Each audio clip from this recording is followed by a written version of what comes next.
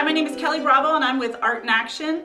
I'd like to thank Education Closet and the Connectivity Conference team for allowing us to put this presentation together for you today. Art in Action is an online visual arts curriculum. We're a nonprofit. We cover K through 8. We provide curriculum online. We provide teacher training and materials if you need them. We are in the process of developing new curriculum to address 21st century learning skills, and we've also had some requests for some STEAMy curriculum. So we heard about a project going on at Britain Acres Elementary School in San Carlos, California, a school that's near and dear to my heart, and we wanted in on it. So we got together with the Art in Action group at Britain Acres and the gardening program, which is called BUGS, Better Understanding of Gardening Sciences, and we put together a lesson that we're going to share with you today. The reason this project came about, in part, was because BUGS and Art in Action, they're enrichment programs. That gives us some flexibility to play with things, and they're very popular programs. The children love it when it's BUGS Day, and they love it when it's Art in Action Day. The idea came about of, what if we could bridge some of this? What if these things weren't just like floating, but what if we tied them together and tied them to maybe what they're doing in the classroom? And could we find some projects that allowed us to go math, science, art, bring it all together? For a long time, I've had a desire to create a lesson about the golden ratio, Fibonacci numbers, fractals, and spirals in nature. It's a natural phenomenon which occurs everywhere, and it has not been taught to children in school generally. We decided, let's just create a brand new lesson. And so then you, Kelly, and Kate, and myself, and at Pete's Coffee, and there we are. Never seen Romanesco broccoli before, but gorgeous, and the spirals, and then the Fibonacci sequence, and it just sort of evolved. And I remember us having huge ideas and then trying to pull it in because we wanted to develop a curriculum for second grade. There were several reasons we ended up doing it in second grade. We looked at the standards and we saw, okay, the standards in second grade are involving things like measurement, they're involving things like geometry. So we were kind of drawn to that grade level, although we also looked at third, we also looked at fourth. And so how do you pull this Fibonacci concept back, and then what do you do in the garden around the science element of it, and then how do you pull that into an art project? That definitely was a challenge as well, to present this mathematical thing down at a second grade level. Because of that, we had to break it down and scaffold that. Like, what do they have? What's their prior knowledge? How do we build that up to where we want it to be? So the project starts in about October. Well, that's when you plant broccoli in California. And then November and December, they tend their gardens and observe the broccoli as it's growing. So this is one of the second grade beds. And right now we're fighting the caterpillars off, but caterpillars and crickets and grasshoppers often attack the cool crops at this time of year, in October. Hopefully you don't have any critter problems like we did. We had deer that got into the garden and stripped the leaves of our broccoli over the holiday breaks. It ate the leaves on the outside and the meristem is still there. So is this plant going to die or is it going to keep growing? It's going to keep growing. That's right. Then when the broccoli is ready to harvest, the classroom meets and for their bugs lesson. So here's a question for you. How is a pineapple like a pine cone? Anyone see anything else that's kind of the same between this pine cone and this pineapple? It's like a pattern. What kind of pattern is that? What do you see? It's kind of spinning on the sides. It's starting to spin around the sides. It's spinny. Yeah. And you see how there's kind of spirals going this way? There's actually two sets of spirals. One's going this way and one's going that way. See that on the pineapple too? And I count the spirals going in this way. It goes like this. 1, 2, 3, 4, 5, 6, 7, 8, 9, 10, 11, 12, 13, right? If I go the other way, I go 1, 2, 3, 4, 5, 6, 7, 8. Why would a pine cone be 13 and 8? And a pineapple be 13 and 8? That's what we're going to learn about today. Okay, here we go. 1, 1, 2, 3, 5. Interesting numbers. 1 minus 0. Watch what the next number is. The The next two are 8 and 13. That's interesting. Because what numbers did we have when we counted pineapples and pineapples? 8 and 13, right? I told you those numbers were going to be important. Does anybody see what the pattern is? Can anybody figure it out? 1 plus 1 is what? 2. Okay, and what is 1 plus 2? 3. What's 2 plus 3? 5. 5 plus 3 is 8. 8 plus 5 is 13. So what would the next number in this sequence be? 13 plus 8 equals 21. Now this sequence keeps on going, and it's got a cool name. It's called Fibonacci. Whoops, one and two C's. Fibonacci. Half of the students go up to the garden to make botanical drawings and observe the broccoli in nature and see how it's growing. So what we're going to do today is the art part of our work on broccoli romanesco. May I see the broccoli? All right, so who here, raise your hand if you've eaten broccoli. That you've doesn't eaten all look those like good, broccoli. healthy veggies. I know, it's broccoli romanesco. I love it. That's right. Now, I've eaten it 0 times. some of us know this as broccoli, but it has a scientific name. What was that scientific name? It's really close. Romanesco broccoli is what we call it. The scientific name is Brassica oleracea. And we use scientific names. Does anyone know why? Do you think that every language calls broccoli broccoli? No. So why might we have a name that all the scientists can use? Because everybody can understand. That's a great point. After the gardening lessons, the students head to the art classroom for their art lesson.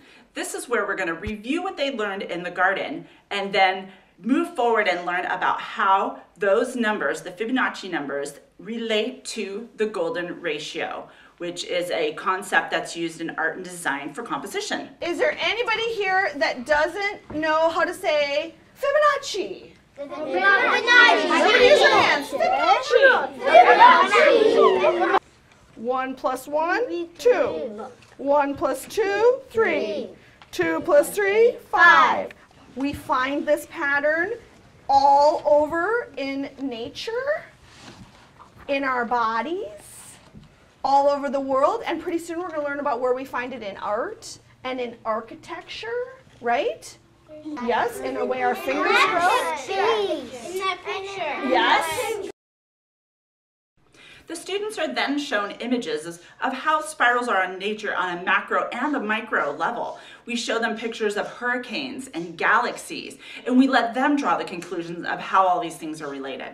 We also show them pictures of how the golden ratio is used in architecture and art.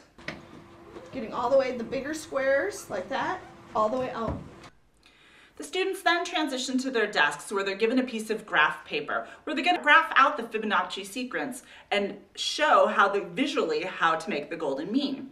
So they start off with 1 square on their paper. It goes 1, 1, and then they have to skip over 2 and up 2 to create the 2. Then they go up, they count up 3 and over 3 to create the square of 3, and so on and so forth. The end result is a drawing of the golden ratio. And then the last thing the students do is draw arcs through it and create that spiral. The next step of this project is the final project. The students are given little squares all cut up already that are in the correct ratio for the Fibonacci numbers. The students are going to put them together kind of like a puzzle to create their golden ratio. The first thing the students need to do, which is a very important step, is to take each square and draw an arc on it. Okay, what I would like you guys to do, this is kind of a tricky part, at least I thought it was tricky. On each one of these little squares, you're going to go from one corner to the other far corner, and you're going to draw an arc. Do you all know what an arc is? No. No, yes, no. Okay, so I kind of like to hold my paper like a diamond. All right, and you're going to go from one end, and you make a big rainbow. Let's call it a rainbow. To the other end, okay? Once all the arcs are drawn, the students can visually see how they can start off with the largest square, which is an 8 by 8 square, and then move down through the 5 by 5 and the 3 by 3, the 2 by 2, and the 2 1 by 1s to create the spiral. I don't get these off. Jane, if you like the look of having space in the okay, you need your Glue them down. Yeah. It makes It's sense. a spiral. We can make sense. Yes. Okay. Okay. Wow. I think at this point we would like to see what you guys would like to turn these spirals into. Okay? So if you would like to tell a story, do that. If you would like to turn your whole spiral into one thing, do that. But this is where your imagination comes into play and you get to be an artist. All right? Does anyone off the top of their head have an idea of what they think they're going to do with their spiral? What are you going to do, Kelsey? Make a spiral of how a sunflower grows. Fine, okay. Well, look at that spiral and think about what you could turn it into. And use the colored pencils to go ahead and create something. And this is where I can't give you any more direction. I've given you some ideas and now it's all your art. Okay, Gianna, whatever you want to make it, you make it. Two sorts of different storms. So this is lightning right here. And then here's a storm cloud right here. This is how to grow sunflower, and this end is like thank you very much. when the leaf dies and it's fall and it starts all over again in summer. And then here's how in winter again it fell down, and then here's it. Other animals are using it when it's down, like snakes and rabbits. It's a boy that is growing up and he built something. She was the only one that just took that whole spiral and made one thing out of it. And she said it could be a wave or it could be the wind. But I thought that was a good one too. I think this was very successful. I think this lesson, for having piloted it twice now, is absolutely the feedback from the teachers and the parent helpers and the students was really positive. One of our challenges was taking something that's kind of a complex idea, the whole idea of Fibonacci patterns and how they're growing and why they're in nature. This is something that even scientists don't have a really firm grip on why this is. We know that it probably has something to do with the growth hormones, and it definitely has the evolutionary advantage of better seeds and that sort of thing. But this is still an open question. And we wanted the kids to wrestle with that question and wrestle with, whoa, why is that? Why is that? That's so neat. And so we can start with a question and then lead them to a path of discovery and have them at the end say, whoa, that actually makes sense, that this is connected to this and this is connected to this. That's what we wanted. It's what happened, and I'm thrilled. And you could hear the kids say, whoa, this is so neat. We started with pineapples and now we're doing spirals, and that's like the shells, and this is like this, and this is like this. And it was all those connections came together in this lesson. And I think that was really amazing. It's just so rewarding to watch these kids have their aha moments, to see the final product that they create. The chicken and the egg, right? Where you got an egg and then you got a chicken hatching out of the egg and it telling the story of the growth all the way full circle to another chicken laying another egg. I mean, that's cute. What art does to a child, it's a completely different sort of hour out of their day than the rest of the school day. And so the cool thing about working with second graders too is that they're young enough that when you can wow them with something like that, which is kind of like nature magic, you know, it's when science feels like magic, and they go, whoa, that's amazing, and it's beautiful, then all of a sudden math and science are a thing of beauty, and they're a thing of wonder, and they're a thing of creativity.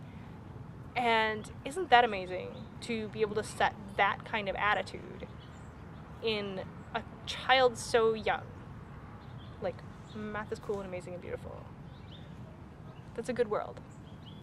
I'd really like to thank Britt Acres Elementary School for allowing Art in Action to come in on their campus and try out this lesson in a couple classrooms. We really had a good time. The students enjoyed the project. The parent volunteers and the teachers were both fascinated by this concept of Fibonacci numbers and spirals in nature. I also like to thank Connectivity Conference and the Education Closet for allowing us to present this to you today.